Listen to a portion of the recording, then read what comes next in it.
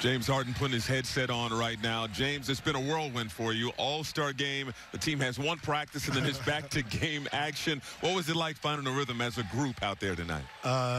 It's always good when you win, so I think our first game back, we had a late practice last night, so just trying to get our legs back under us after a week off. It's been a crazy week for, especially guys, me and Kai, but that's what we do. We do it at a high level. So he played big time tonight. He stepped up, made big shots, especially in that fourth quarter.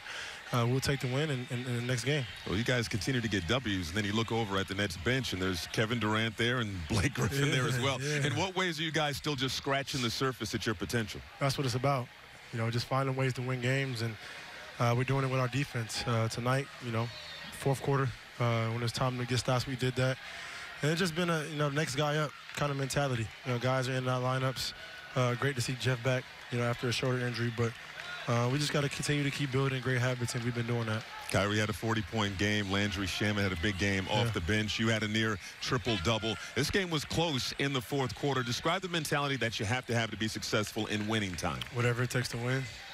Whatever it takes to win by any means necessary. Whether it's boxing out, getting loose balls, it's not just scoring the basketball, and it's the small things, the detailed things, and we've been doing as of lately, and we got to continue to do that. Thanks so much for your time. We'll see you Saturday. Thanks, appreciate it. Bert?